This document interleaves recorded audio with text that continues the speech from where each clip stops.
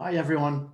Hope that you're having a fantastic state of search. I'm Tom Shapiro, the CEO of StrataBeat, which is a B2B branding, marketing, and web design agency in Boston. And in this session, we're going to be looking at how to transform your blog into a lead generation engine. So not sure if you've ever had the experience where you've noticed a company returning to your blog over and over and over again, but that's exactly what we experienced. One time we found that a company visited our blog and our website 24 times within a 2-month period. And during that time, they did not submit a form. They didn't go through any traditional conversion event. And so if this happens to you and you're relying only on Google Analytics, then you're not going to be able to extract the type of information that you need in order to convert that into an actual lead. And unfortunately, what we see in the marketplace is a lot of companies are relying on Google Analytics for measuring the performance of their blog and then making marketing decisions based off of that data. And what I'd like to say is that Google Analytics is helpful, but it's only half of the story. And if you're relying on Google Analytics to maximize your lead generation from your blog, you're never going to do it. And that's where the magic of IP detection comes in. So you really need to be marrying up that data with IP detection software. There are lots of fantastic packages out there. We use a package called Lead Feeder, but there's also packages like Lead Forensics. And if you use marketing automation software, there's a certain degree of IP detection there. However, I would warn you and caution you that the sophistication of the IP detection software in marketing automation packages tends to be weaker than the standalone applications. So what does IP detection do? Well, it enables you to identify who exactly is on your website, which companies, right? And then if you integrate your CRM system with IP detection software, then you can also identify specific individuals. But at the very least, for someone new who's never been to your website before, you can identify the company. And then if you're able to use LinkedIn or other software to identify who you would want to target within that company, it provides you with a roadmap of how to conduct outreach based on precisely who's on your website at the time, and then also precisely what they're interested in. Now, how do we know what they're interested in? The IP detection software will reveal to you not only which company it is, and as I mentioned, in certain cases, which individual at that company it is, but also when they came to your site, how they came to your site, which pages they visited, in what order did they visit, and how long did they spend on each of those pages, giving you an amazing amount of information in terms of what are they interested in, right? And so I look at our IP detection software every single morning. It's the first thing that I do. Why? Because then I can see who has been on our site in the last 24 hours, and I can conduct outreach accordingly. And this can be 100% contextually relevant. If they were spending a lot of their time on SEO blog posts, I'm going to do outreach on SEO. And if they are looking at content marketing blog posts, then obviously I'm going to conduct outreach and start a conversation with them about content marketing. The same with brand strategy, the same with web design, the same with behavioral analytics. Doesn't matter what it is, we customize the outreach accordingly. Now, you might be asking, well, whatever happened with that company that visited the StrataBeat blog 24 times within 2 months? Well, we understood through the IP detection software who they were. We conducted very, very customized outreach based on what they were looking at in each of those visits, wound up converting them into customer, and they've been a customer of ours for years now. And so this stuff really works. So take a step back. Who is giving you all this advice, how to transform your blog into a lead generation engine? Well, again, I'm Tom Shapiro. In addition to founding and managing StrataBeat, I wrote a book called Rethink Your Marketing, provides you with 7 strategies for unleashing new growth in your business based on lateral thinking. The last company that I was at, I was the 85th employee, and through employing new and different marketing strategies, we were able to take it from 85 employees to over 700 employees in under 5 years. And through my career, I've worked with many, many different companies, startups, mid-sized companies, and some of the largest companies in the market, including Intel, GE, AT&T, United Healthcare, Ameriprise, Kraft Foods, 10 different brands at Procter & Gamble, Hewlett Packard, on and on. And so I'm going to be sharing those experiences and those learnings with you today. All right, so let's get into it. Beyond IP detection software, how can we transform our blog into a lead generation engine? And the first thing I'm going to recommend is that for each blog post that you are about to publish, I want you to brainstorm at least 35 potential blog post titles. Titles is where you're going to get them to click through. It's critical. It's really important. And if you don't spend enough time on this, you're probably not going to maximize your click-through rates. And so if you're coming up with just one blog post title, obviously that's insufficient. If you're brainstorming a few and then picking the best, that's also highly insufficient. The reason why 35 is such a good target for you is because it forces you to get more and more and more creative. It forces you to think of potential titles that you never would have thought of before. Now, the publication website Upworthy has about 2 to 3 million unique visitors every month, I believe. They have a formula where they brainstorm 25 blog post titles for every blog post. And that's fantastic. What I'm suggesting is go even further beyond that. And you don't have to do this for every single blog post. Just do it for your most important posts, right? And then you'll be very surprised at the results. For example, recently, Strategy published a blog post called Make Big, Bold, Boundless Bets. A lot of alliteration going on there, right? So clearly, with this particular post, we were going for impact. We wanted to share a very important belief that we have as a company that we feel really moves the needle, pushing all of your chips into the center of the table, making strategic, bold bets in order to unleash new growth. Whereas, what you find with a lot of companies as they get older, as they grow in size, the thinking becomes ossified, and so people become more and more risk averse. And so that was the whole point of this. But it took 35 different tries, different brainstorms of different potential blog post titles to come up with Make Big, Bold, Boundless Bets. Now, how did it do? Well, in a recent e-blast, it wound up being our most successful email blast over the past 2 years. It had the highest open rate and the highest click rate out of any of our emails. And so, going through the brainstorming process can be very powerful. Okay, what else can you do to increase the leads from your blog? I'm going to strongly urge you to lean on neuroscience here. How does the human brain operate? And then we're going to capitalize on that. And to do that, I want to ask you to evoke an emotional response out of your readers. So the Harvard Business School professor, Gerald Zaltman, states that 95% of buying decisions are made by the subconscious mind. We think that we're in full control of everything. We're very rational creatures. Actually, we are driven by the subconscious, and emotions are a big part of that. Now, the neuroscientist Antonio Damasio ran interesting studies on people who had damage to the part of the brain that triggers emotion. So in other words, these people couldn't feel any emotion. They couldn't feel happy. They couldn't feel sad. They couldn't feel excited. They couldn't feel angry. And what he found was they couldn't, or they found it extremely difficult to make any decisions, including purchase decisions, because they couldn't feel strongly enough about option A versus option B. They couldn't feel strongly enough about product A versus product B. So they would endlessly waffle. And so what he found was emotions are an essential ingredient in purchase decisions.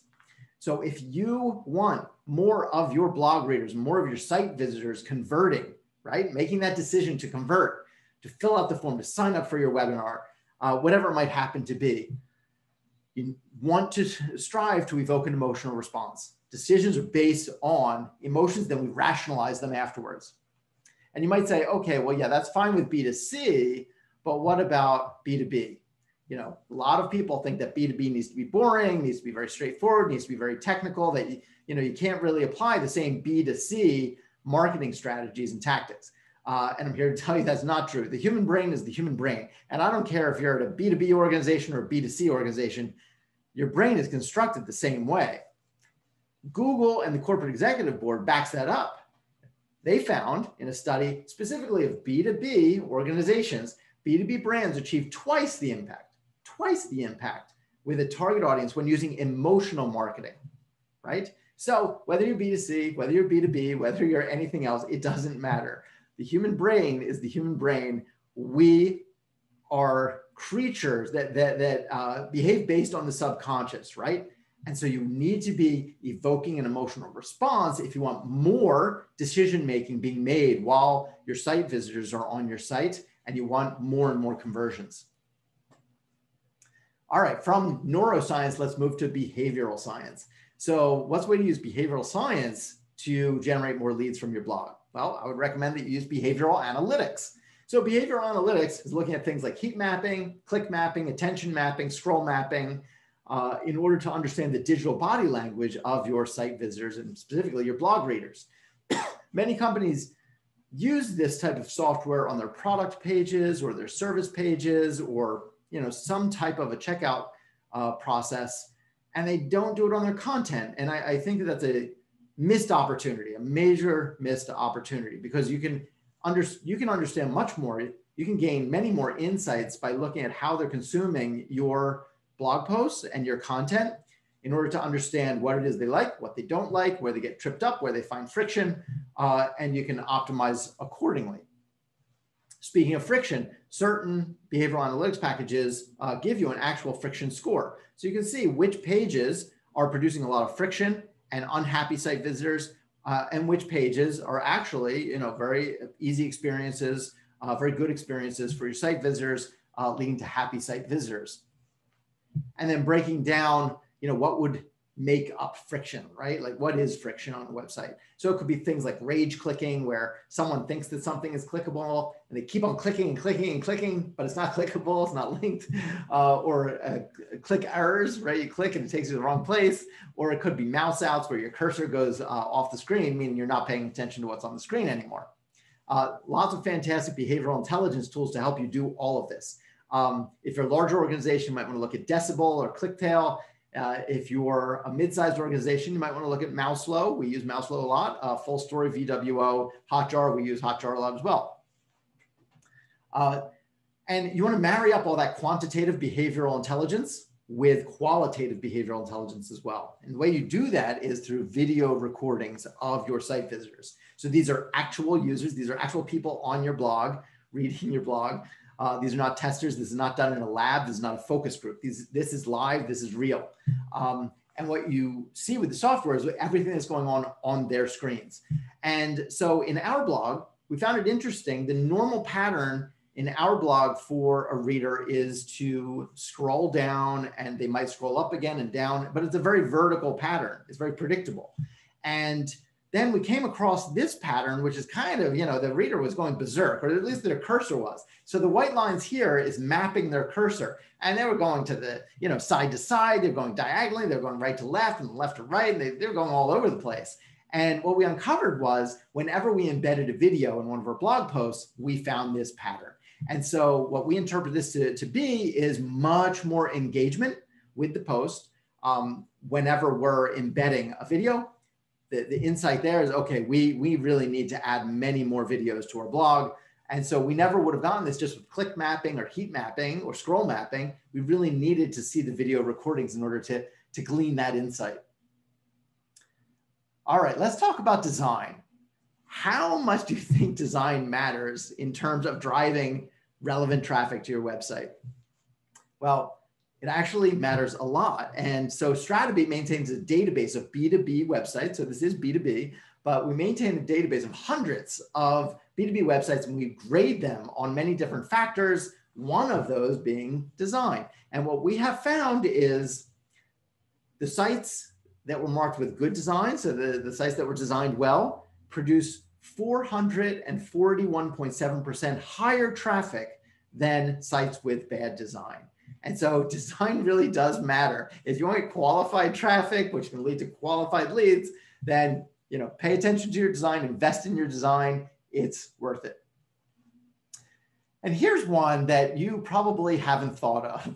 So surveys, people talk about it for interaction. They talk about it for voice of the customer, but it can also lead to much greater lead generation results as well. However, most companies do surveys wrong. So what do you find at most companies? They launch one survey, and then they wait and they wait and they wait and they wait, and then they tally up the results, and then they come up with one set of conclusions. That is too broad. It's not hyper-targeted enough. And so what we find is Your data is going to be skewed because you're targeting too broad of an audience.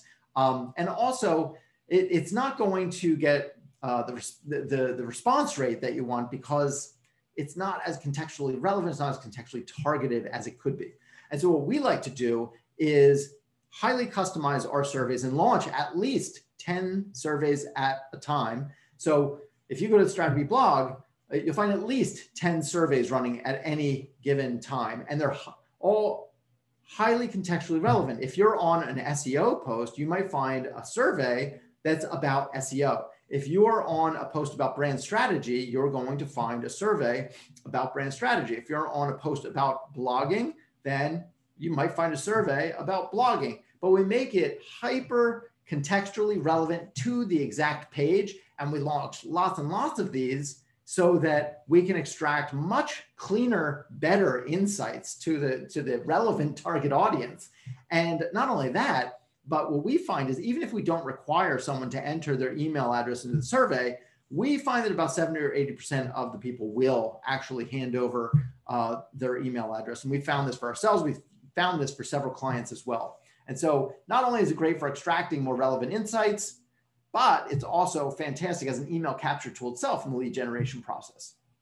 All right, with SEO, we also want to see, okay, how can we use SEO, but use SEO in a way that's going to generate exponentially greater results, right? You know that you should be optimizing your blog posts, right? You already know that. SEO is very important, very relevant for driving highly qualified traffic precisely when they're interested and receptive to your message. How do you then 2x, 3x, and 4x those results? So let's say that someone is looking for a business line of credit. They go into Google, they type business line of credit. And what is the first result that pops up? Okay, it's from NerdWallet. Let's take a look at that. So business line of credit, how it works in best options. This is the #1 result in Google for business line of credit. So yes, I want to write a post and I want to target business line of credit, but how can I get more value out of that post? How can I make sure that that post that I want to rank on business line of credit is also going to rank on many other terms? What I want to do is I want to take that piece that's already ranking in Google position #1, and you can also do this for what's ranking in position number 2, 3, 4, 5, 6, 7, all the way down Google page 1. But in looking at the #1 piece of content, right, in position 1, what we want to do is look at, okay, that one piece of content by NerdWallet, what else is it ranking on Google page 1 for? And so here you can see it's ranking in position 1 for all these other highly related keywords, right? Anything from getting a business line of credit to how to qualify for a line of credit, new business line of credit, on and on and on. And so if that one piece of content is already ranking on Google page 1 for other queries, right, other keywords, then you can mix in those other keywords into your piece to give you a better shot at also ranking for all these other keywords. Google, just reverse engineering Google reveals exactly what Google is looking for. So it's a fantastic way to, again, 2x, 3x, 4x your organic search results in a very easy, low-hanging fruit type of way. All right, now you know CTAs, but you may be using them in a way that's not going to maximize your lead generation.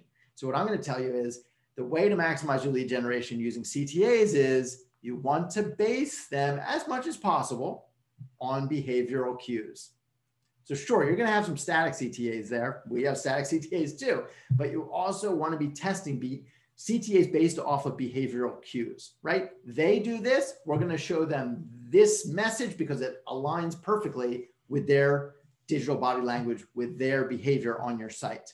So let me give you an example. In the Strategy blog, we tested a new CTA based on the behavior of the reader scrolling down the page at least 70%. Now we have very long blog posts. They're typically around 2,000. They could even be 3,000 words in length. If someone goes 70% of the way down the page, then they're interested, right? They're engaged. And so that's when we hit them with our request to sign up for our mailing list, right? And just by that one test, waiting until they went 70% down the page before we hit them with this offer, we increased our opt-in rate by 300% just with that one test alone. And so I'm not saying that every test is going to generate 300% increase in your results, but this is a good indication that basing your CTAs off of behavioral cues rather than just having static CTAs is an excellent way to juice your lead generation results. All right. Another thing that you can do is A/B testing. So a lot of companies, they'll A/B test things on their product pages, their service pages. They might A/B test things in their checkout process, right, where the money is, right? But we would argue you got to be A/B testing like crazy in your blog as well. The more that you can be A/B test, titles or content length or CTAs. CTAs is a fantastic one. You can A/B test surveys. You can A/B test having visual CTAs versus text-based CTAs. All these different ways to A/B test. And even with a visual CTA, why not A/B test that as well? Just test the messaging, right? Or test the offer being made. So many different ways that you can be A/B testing in your blog. And of course, that's going to lead to greater lead generation results. Lots of great A/B testing tools.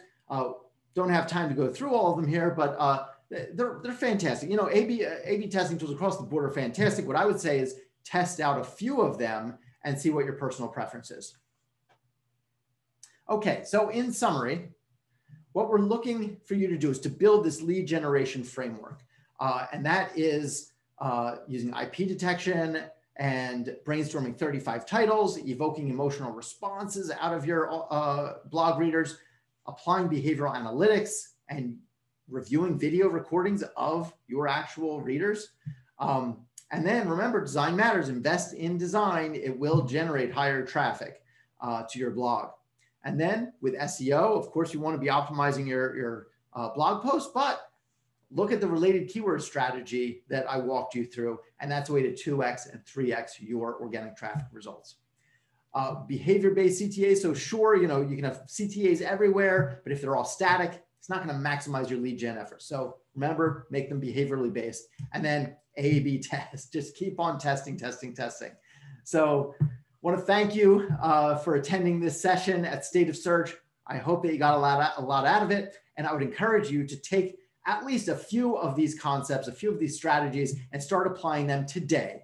Start tomorrow. Don't wait. Get started today because they really do make a big difference in increasing your lead generation results.